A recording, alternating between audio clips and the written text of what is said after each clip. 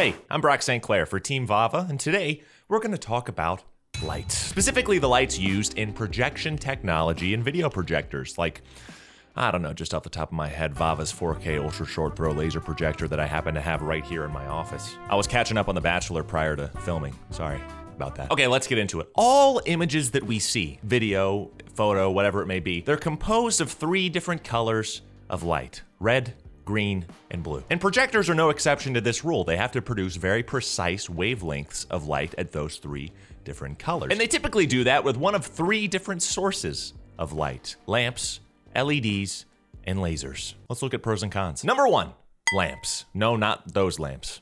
These lamps. Ultra high pressure lamps are the oldest and the most common source of light found in your consumer projector. Examples of projectors that use UHP lamps look like this, and like this, and like this, and like this also. You've probably seen these in school or in your workplace or right now for the first time, in which case, it's cool, right? Lamps and projectors are a pretty tried and true technology. They've been around for a long time.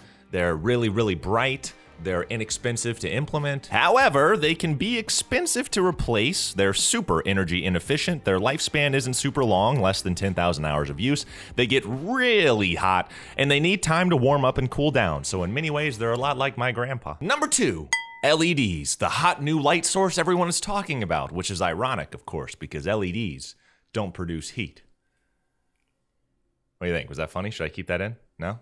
Okay. LEDs aren't a super new technology, but they are new to projectors. Examples of that are the LG Cinebeam series and the BenQ geez, what is the name of this one? The BenQ HT9060.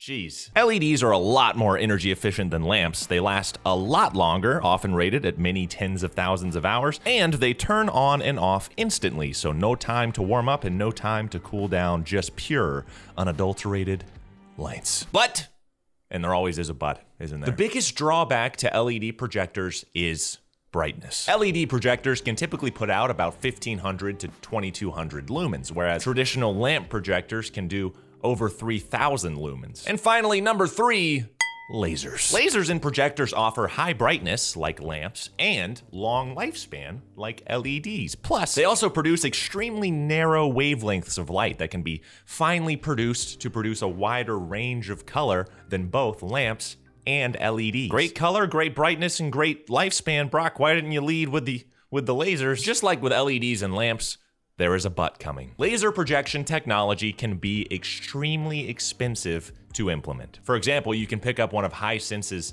ultra short throw 4K projectors for a cool $10,000, whatever. And while there do exist more affordable laser projectors in the space, like, I don't know, just as a random example, VAVA's 4K ultra short throw laser projector, available now at VAVA.com.